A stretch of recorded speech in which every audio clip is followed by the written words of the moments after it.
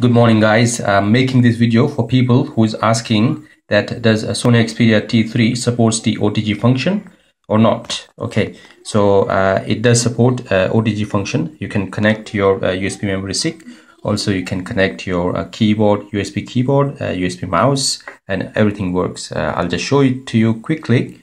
As you can see, I've connected the OTG cable to Sony Xperia T3, and I'm going to go ahead and hook the USB memory stick. Okay, right, as you can see, I have connected the USB stick and the phone is noticing as well.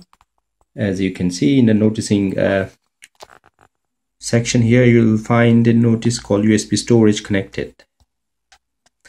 And if you want to check your files, go into file manager. Right, in Sony phone is file commander.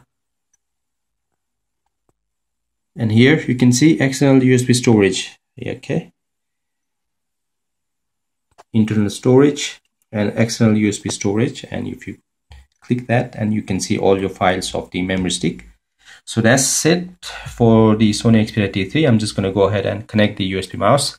Okay, just a word of advice: before you disconnect your USB memory stick, make sure you tap the USB storage connected section here, because that will unmount the USB memory stick, and if you don't do it, it might just ruin your USB stick. Okay, it says after you unmount the USB storage, some application you are using will close and may be unavailable until you remount the USB storage. Okay, that's fine. Okay, now I should see that it's safe to remove. Yeah, safe to remove USB storage. You have to do this, otherwise your files may get corrupted.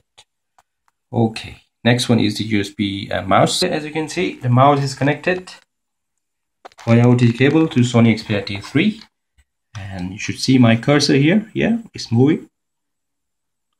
Click.